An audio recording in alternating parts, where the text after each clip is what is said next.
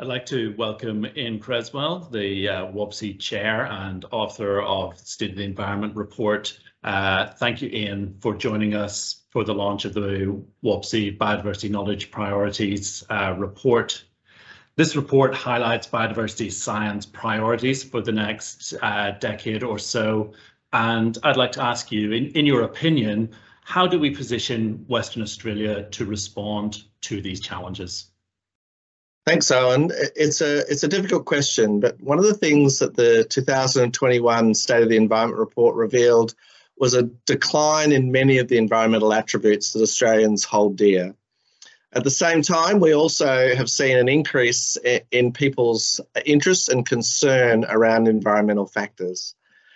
And over the last year or two, we've seen an increase in the responsibility of businesses and community to want to rise to those challenges through a variety of different mechanisms related to better reporting on environmental performance, be that in sustainability, in waste management, and indeed in nature conservation itself.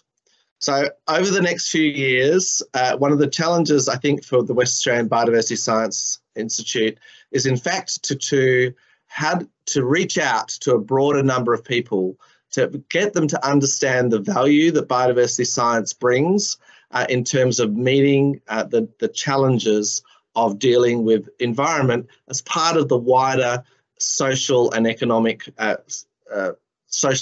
fabric that is our society.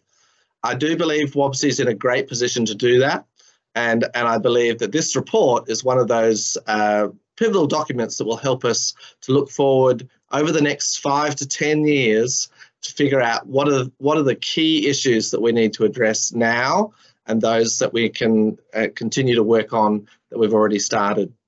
One of the key factors for success for WBSE will be the bringing together of all of our research partners in a coordinated effort to deal with the big, massive, difficult problems that face environment, both in Australia and in Western Australia specifically.